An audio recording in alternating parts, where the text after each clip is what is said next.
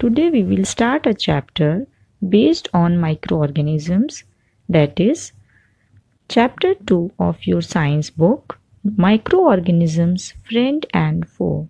Students, some living organisms such as plants, animals, and humans are large enough to be seen with the naked eyes, but some living organisms are so small that we need a powerful lens or a microscope to see them.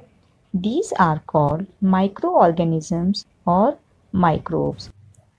Students, you all know that the very small organisms which cannot be seen through unaided eyes or naked eyes are called microorganisms. These organisms are found everywhere. Some of the microorganisms are very useful to us and some are harmful to us. Habitat of microorganisms. Microorganisms are found everywhere around us. They are found in air, water, soil, bodies of humans, animals, and plants. Classification of microorganisms. Microorganisms are classified into four major groups.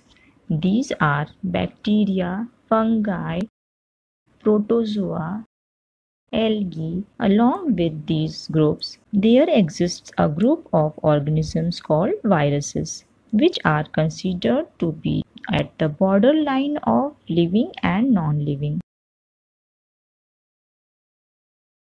Let's know about these microorganisms. Bacteria. Bacteria are very small unicellular microorganisms.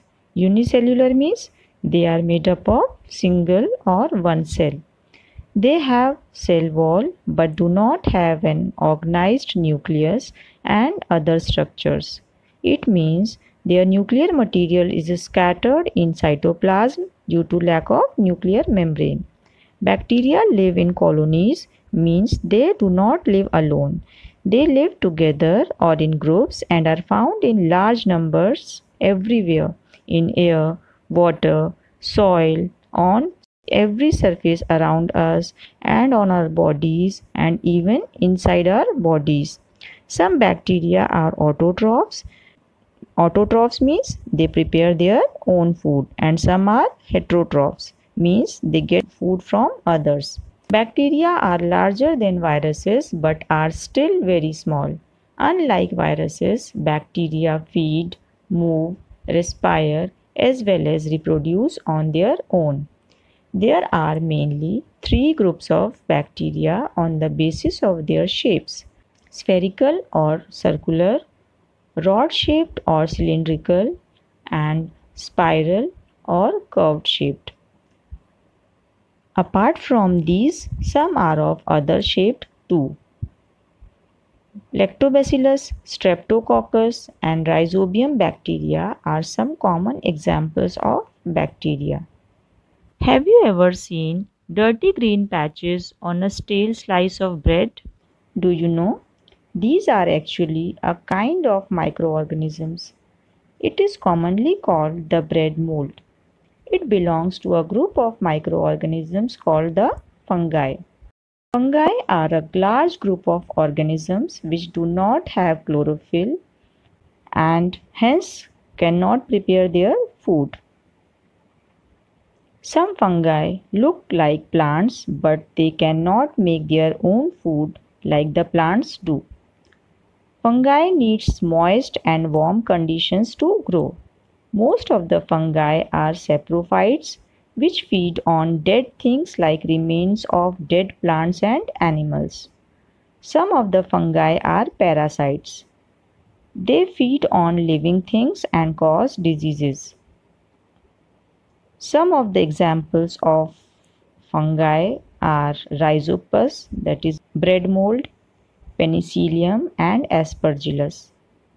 The fungi, like yeast and molds, are very small in size and can be seen clearly only with the microscope.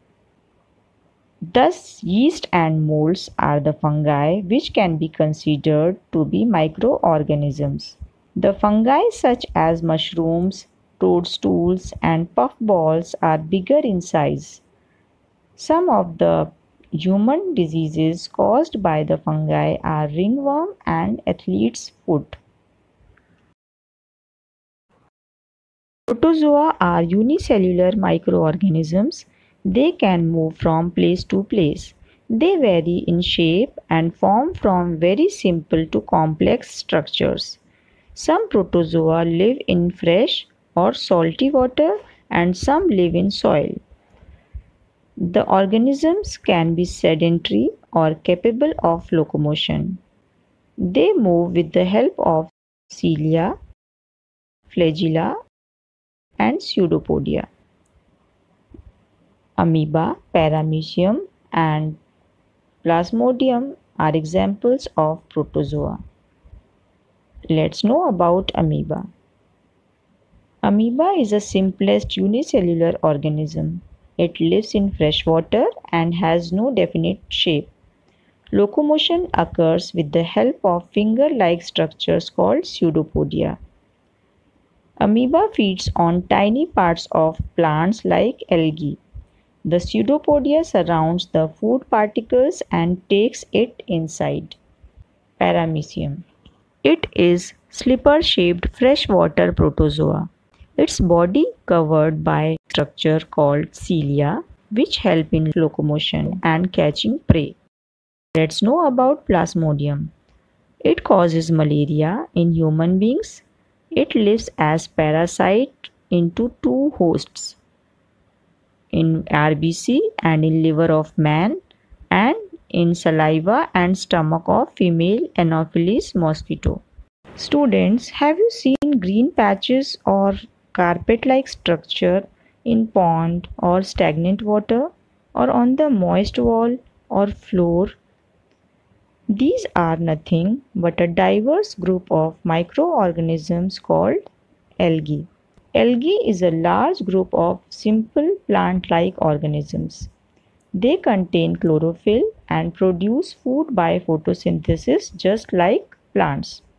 Algae, however, differ from plants because they do not have proper roots, stem, and leaves.